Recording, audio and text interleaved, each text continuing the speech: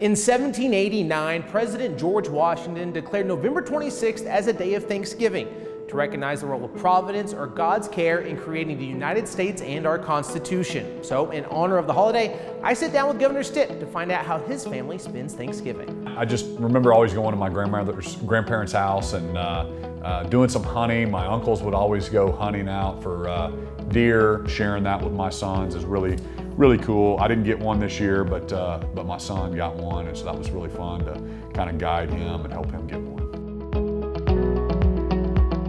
We're actually going to my parents' house, so all for my kids, they go to grandma's house, and so they just have a great time. And a couple of them will go up a couple days early and help my mom, bake pies and help with the fixins and all that.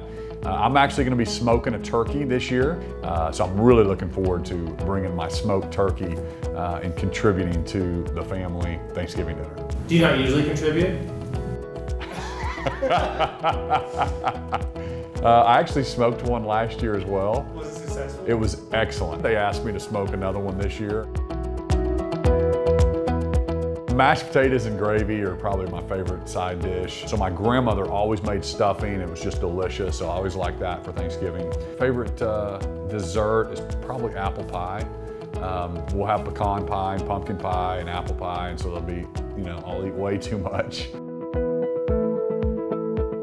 For my family, thankful for my faith.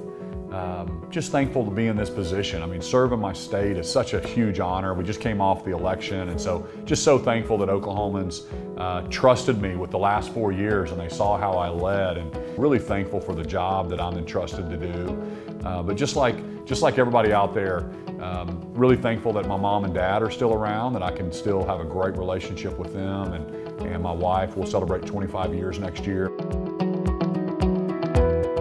Just enjoy this day with your family and friends and really think about what's important in life. And sometimes we can get, so political and so wrapped up in some things that we disagree on, but we're all Oklahomans. We truly live in the greatest state in the country. And so I just want everybody to, enjoy this day with their family and their friends.